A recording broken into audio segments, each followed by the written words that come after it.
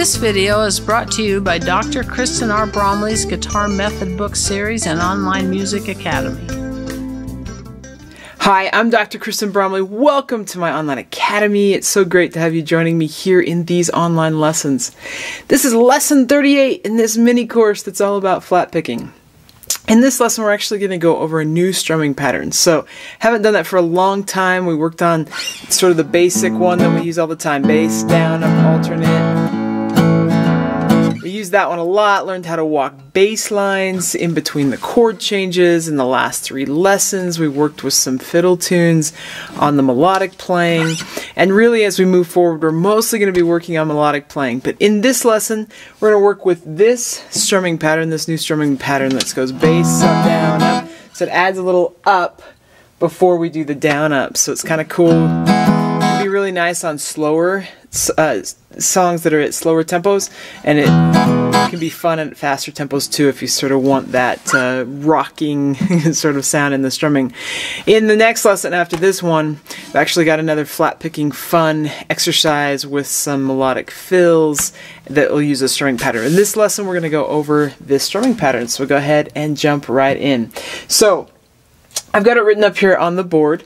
We're going to go bass, up, down, up, and then you could do bass again if you wanted to, but we know how to do alternating bass notes. Now, if this is the first lesson you're jumping into, check out the first lessons in this mini course that's about flat picking, and you can learn all about that. But we're going to use alternate bass, up, down, up, and I'm not going to go over necessarily which alternate bass to use. You can use any of them. So, we'll go ahead and do this with the keys in first position. We have 5... count them, 5 keys that happen in first position that we use all the time when playing guitar in this style and even in other styles. And we have 2 minor keys. So we're going to do all 7 of those keys.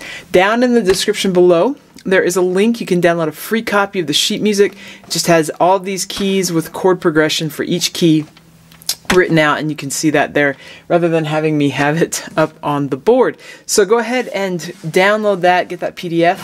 You can play right along with me. We're going to start with the key of E. So just in getting used to this strumming pattern, let's just use the E chord. We go bass, up, down, up. Let's just do that much a few times. Or maybe just repeat doing it with the bass note. Bass, up, down, up. The reason this is a little bit tricky is we're going to pluck that bass note in a downward direction.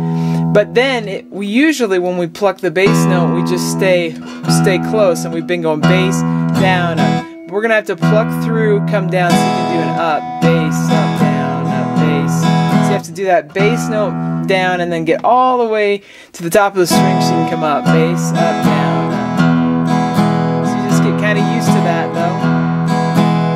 Once you got it, once you're feeling pretty good, you can do an alternating bass note. I'm going to alternate between the 6th string and the 5th string. So bass,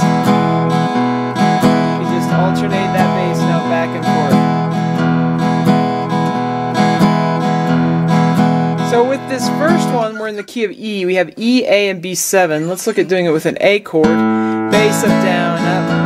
I'm going, you might remember from the A chord that we can go from a root to the open 6th string as a lower 5th of the chord. We can alternate with that one, or we can alternate with the 5th string up to the next string. You can usually, I would say every time actually, depending on the pitch you might not want to, but you can always alternate between where the root is and the next string. I'm just going to go ahead and go lower, or switch it up, do it one way one time and another way the next time. It doesn't really matter, you can pick.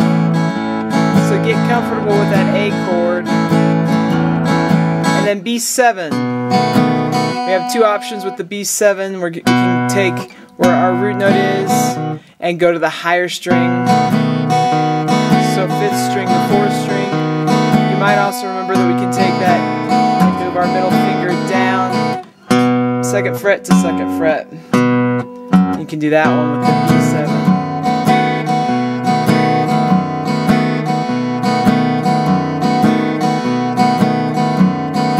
Takes a little getting used to. I'm going to go ahead and play through this first one in the key of E. It's written with 1 measure for each chord, but I'm going to do it as if it was written with 2 measures, so we get twice as long on each chord. Now I'm going to take it kind of slow as we get started, just get comfortable with the strumming pattern. Here we go. We're going to go 1, 2, ready. D, and we got E.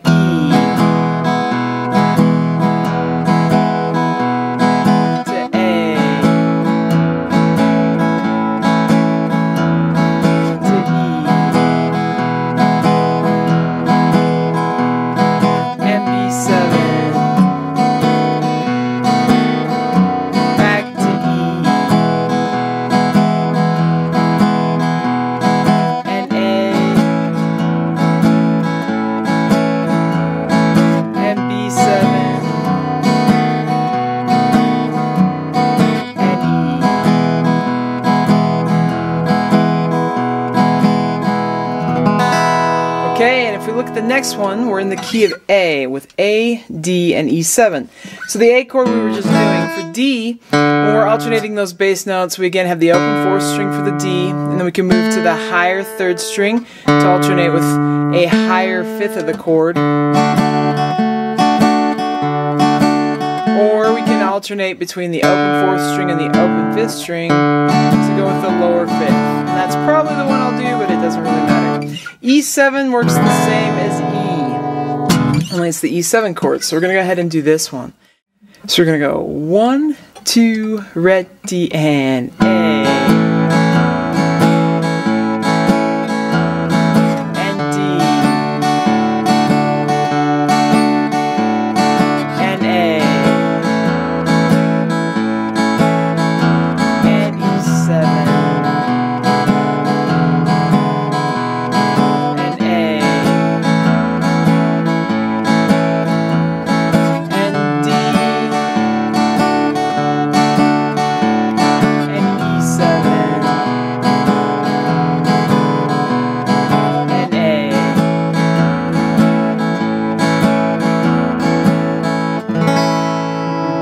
Okay, and we'll look at D, the key of D, which is next, third line. So we got D, we already know how to do that with G. We have two options on the alteration. We've got that low 6th string and the 5th string. Or we can alternate with the 6th string and the 4th string. So either way, doesn't really matter. A7 works the same as A. So let's go ahead and do this one. So you got 1, 2, ready, and D.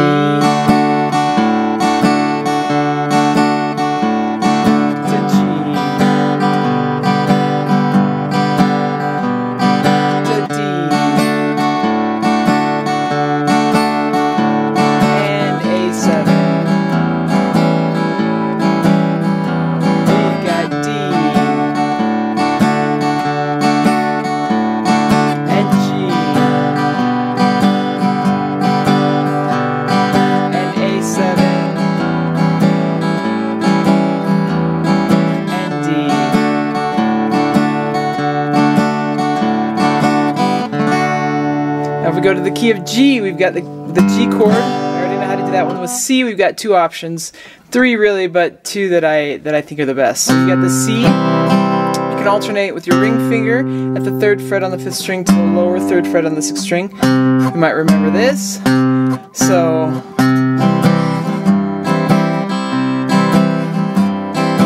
or we can alternate between that 5th string and that 4th string.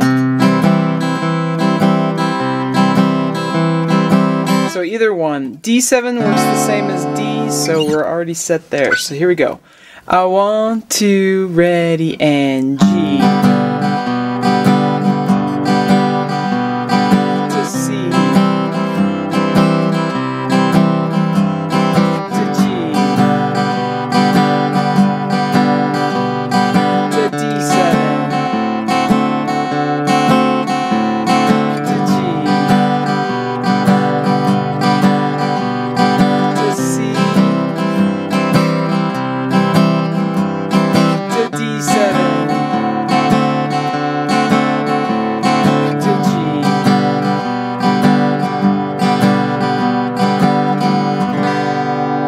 Now we are to the key of C. So we already know C, F.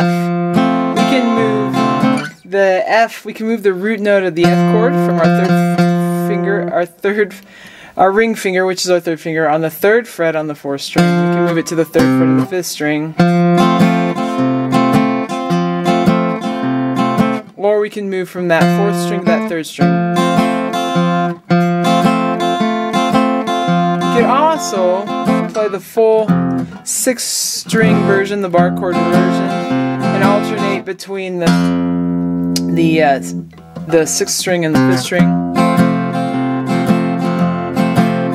So you can do it that way too. Okay, and G7 works the same as G, so we'll go ahead and play this one. So you got 1, 2, ready, and C.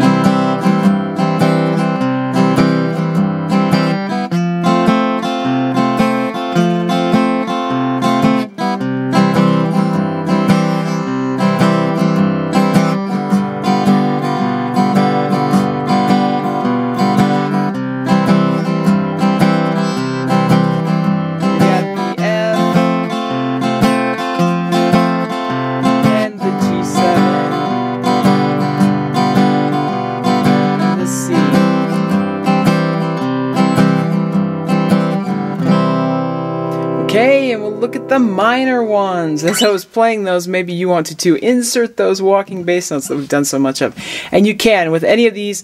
These chord progression right here works a lot of the different changes that we run into in a song, just sort of with an even number of measures for each chord. It's a great exercise just to get the techniques down, and it sounds good and it's lots of fun.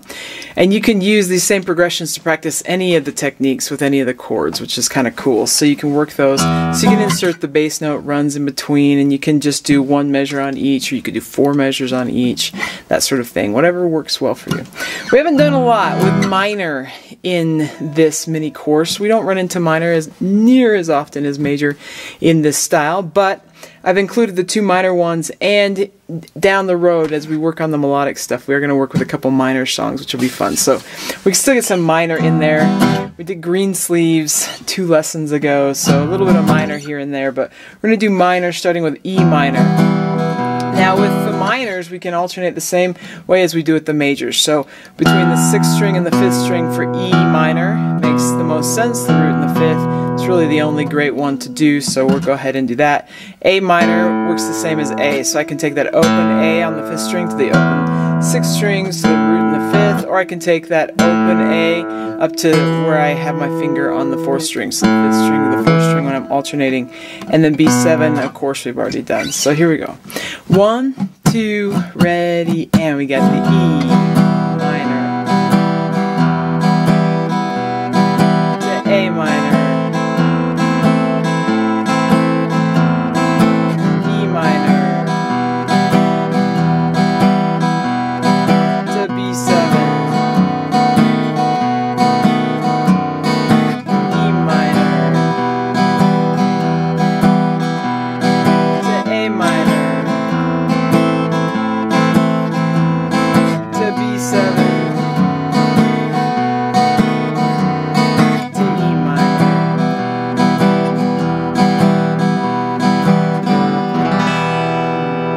And we'll do the A minor. So A minor, we already know. D minor, we have that open 4th string. We can alternate with the open 5th string,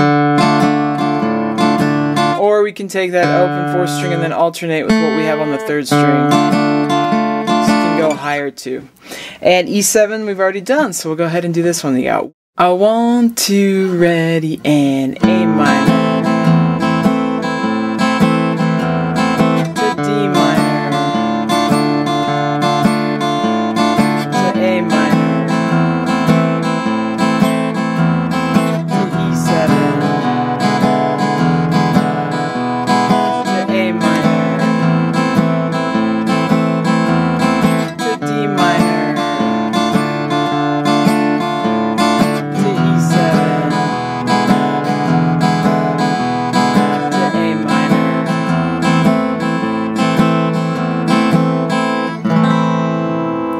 Okay, so that's all the way through them. All those keys can be done. Now we did it at a nice sort of introductory tempo. It's important to practice things at lots of different tempos. Things sound different though as we go faster, and they feel a little bit different. You got to relax in the strumming. You got to keep relaxed. If you tighten up, you can't really play faster. It's just a matter of moving faster, but we have to stay relaxed like we are when we play slow, which is why it's great to learn things at slower tempos. The other thing is sometimes the faster we go, the more tight our strumming pattern and the more it gets in the wrist. So I'm not going to do big movements when I've got to get there quick. So So I'm going to go ahead and play through all these. You can play along with me or try to. If not, you've at least got it demonstrated. We'll play through each of these at a faster tempo. So like here. I want to, ready, and E.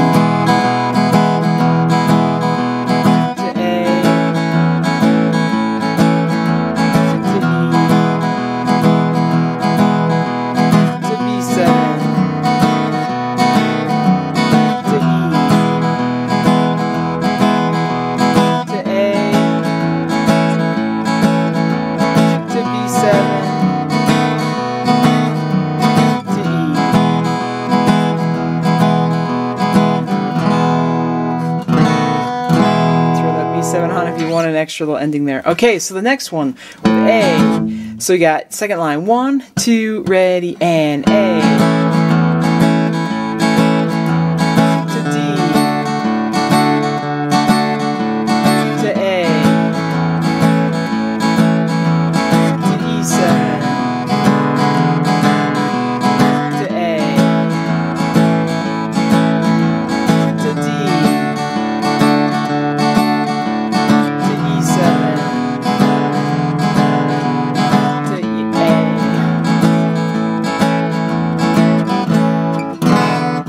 It's hard to spit out the names of those. It's harder to say that while we're playing this. Okay, so the third line, the key of D. So you got 1, 2, ready, and D.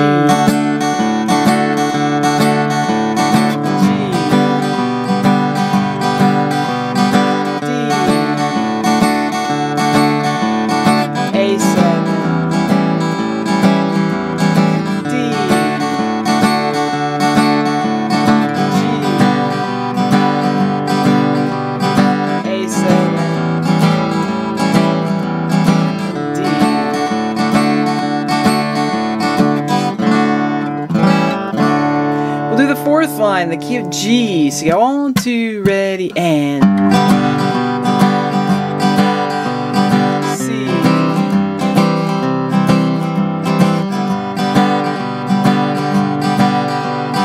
D7. G. C.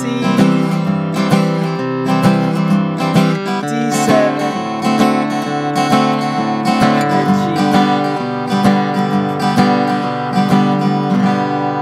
Okay, so you got the key of C on that fifth line. So you got 1, 2, ready, and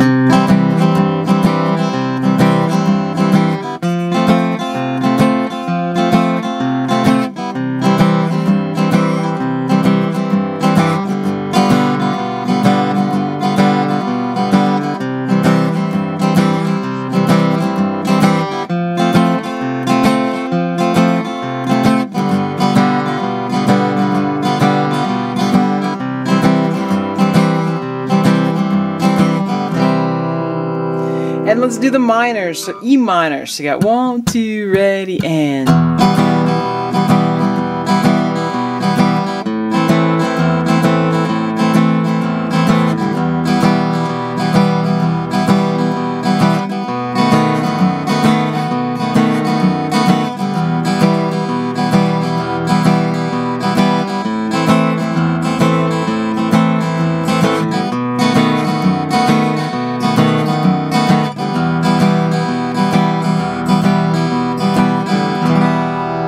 and we'll do A minor. So the last one. So you got 1, 2, ready, and